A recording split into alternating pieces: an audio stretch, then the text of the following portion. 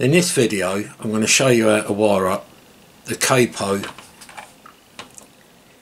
NM532. Okay, I'm just preparing the wires here. I've just got a tin that red wire, so I'll get that done and then we'll move on.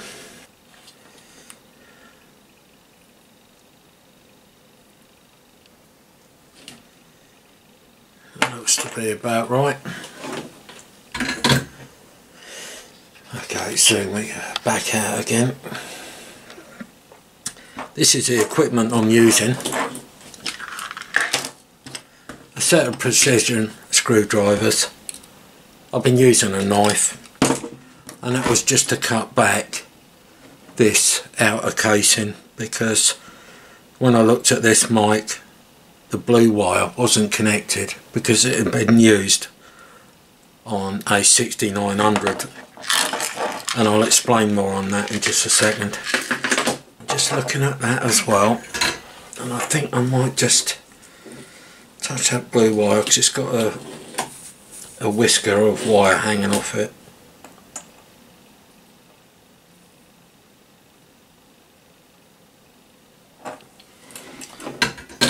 I'd like to tell you that's a lot better, but I'm sure that'll be okay.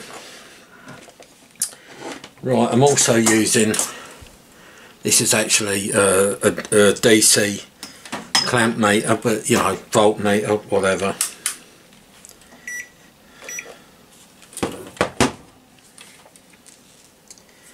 I'll show you the function of the wires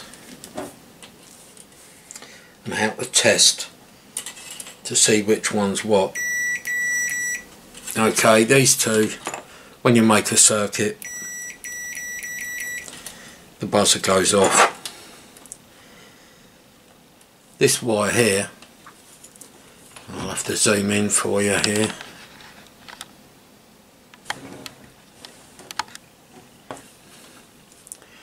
This wire here with no outer sheathing, that's your common. It could be written down as screen or ground. Okay, I notice there's a little whisker there that I don't want either. Now they call it, well, this is why I believe it's called common, because it reacts with two other wires. I'll just demonstrate the first one. The blue wire, there's a circuit between your common and the blue, permanent circuit there. That is what you call your RX wire. Okay, some rigs, when you pull the mic out,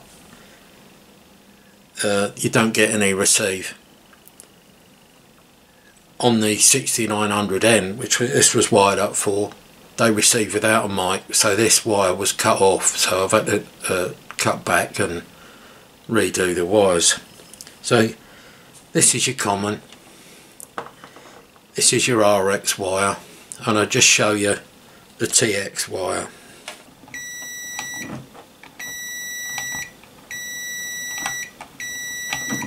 Okay, you get the message.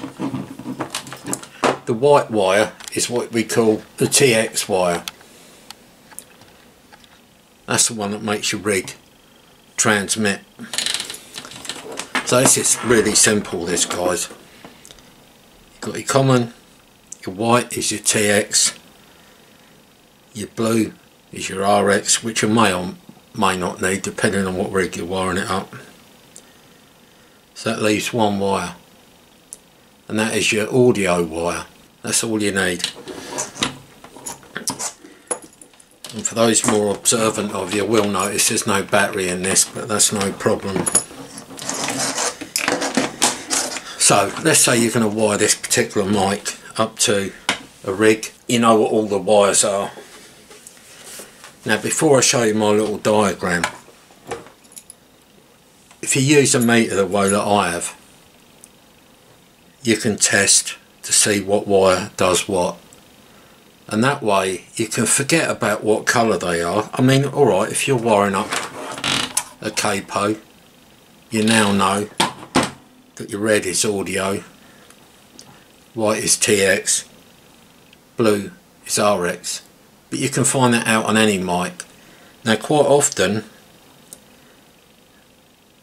your audio wire might be white or it might be yellow, but if you check with your meter, process of elimination on this particular one, dead simple, 4 wires. We've identified 3, your common, your RX, your TX. The other one has got to be audio. Okay, so what I'm going to do, I'm going to wire this up following this little diagram that I've made. Now, when you see diagrams online, all the ones I've seen look a bit like this. The little dimple is that piece there. Now I always work with that bit facing towards me and do the diagram like so. So I hope that might have cleared up something for any of you that weren't sure whether it was the rig socket or the mic plug. So let's get soldering. I'll zoom in and I'll try to keep me soldering in shot as best I can. Now I will say that I've already slid the other half of the mic plug over. Let's touch up the iron a bit. And I will start bottom right hand side, which is your audio.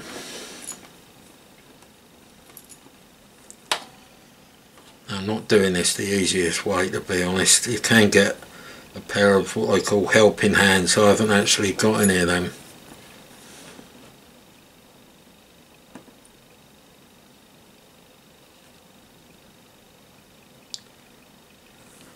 Obviously be careful not to burn yourself.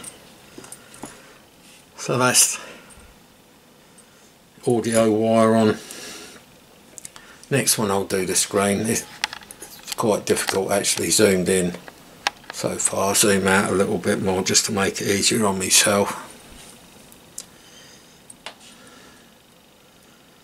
Hoping at the same time that you can maybe see what I'm doing.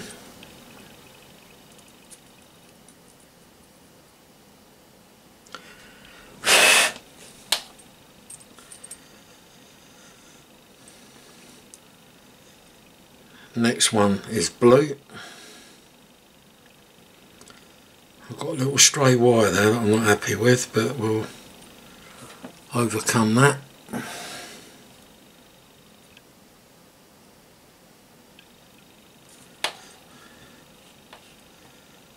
The last one is the TX wire.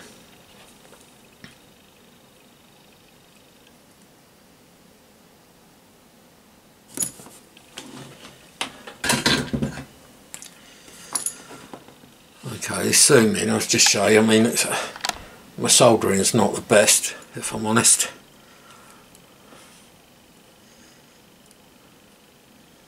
This little piece here, I don't know if you can see it, it's like a little spike. I'm going to get rid of that. But I've seen worse, you know. I'll just use my knife to cut that little spike off, because them little spikes can cause you problems.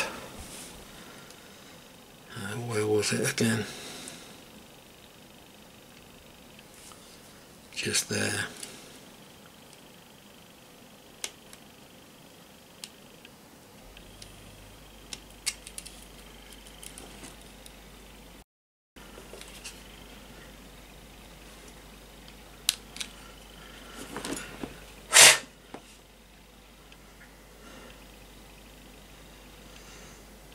Okay, that stray piece of the braid, I don't really want that floating about in the plug. maybe take care of that off of camera. I'll just reassemble the mic plug, plug it in the rig, put a battery in it, let's see if it works. Now we'll tell you in a minute, well, we'll tell you in a minute that this wiring diagram is for a Fidelity 2000. I believe it's a 2000, yes it is. Now the 2000 uses the same mic wiring as rigs like the Amstrad 901, Harrier CBX, Rotel RVC 240, etc, etc. So it's what he calls Cybernet wiring. Scene.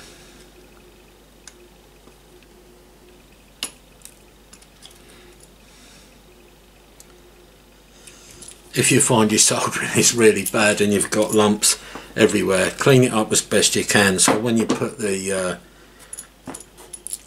mic back together that you're not shorting out anything. Now on this one I will actually wind a little bit of black electrical tape just so that the cable grips onto it well.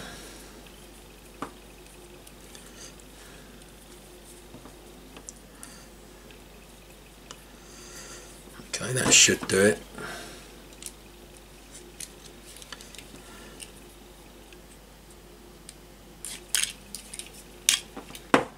It's just another little tip. This tiny little screw here,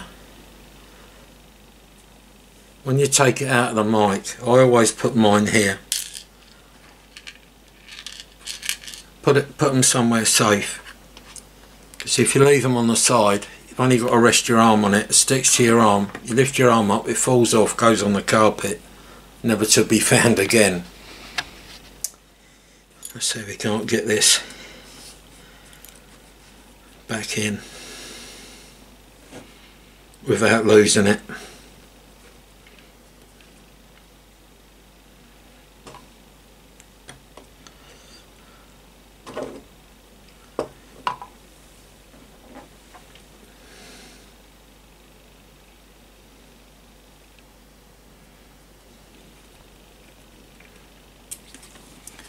Okay, I don't know if you can see that. Maybe you'll have to take my word for it, it is in there, yeah, there you can see it. So yeah, the long and short of it is, when you take one of these apart, don't lose your screws, put them back together properly, and they will give you better service than if you sort of cut corners, lose screws, they'll end up being pulled out, the mic will be cutting out and everything. So I'll just pop the battery in this mic, let's see if it works. Okay, it's testing time. Just turn on my receiving rig.